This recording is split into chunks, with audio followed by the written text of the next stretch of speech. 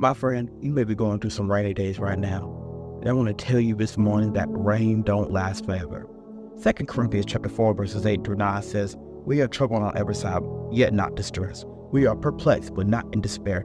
Persecuted, but not forsaken. Cast down, but not destroyed." My friend, the enemy wants you to feel like this is the end. He wants you to feel like there's no hope. But my friend, no matter how rainy your day may be, no matter how many storms come your way, I want to let you know that God has not given up on you. He has not forgotten you. He has not forsaken you. My friend, the Bible talks about asking and it will be given, knocking, and seeking and you will find, knocking and it shall be open. So my friend, seek God.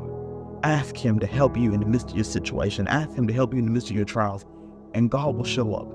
It may not always be on our timing, and sometimes we get a little frustrated, me included. We get frustrated, we get sometimes aggravated because we're like, why am I going through this? Why am I dealing with this? And why am I dealing with it for so long? But God knows exactly what we need and when we need it. So my friends, we just got to trust Him. It's all about having trust in Him and having faith in Him. Trust God, but He's going to bring you through. Trust Him to know that no matter how hard it may get, that He is still with you. Have faith in Him. The enemy wants us to be discouraged. If the enemy is going to attack so hard, there must be a reason for it. He's not going to just attack it for no reason.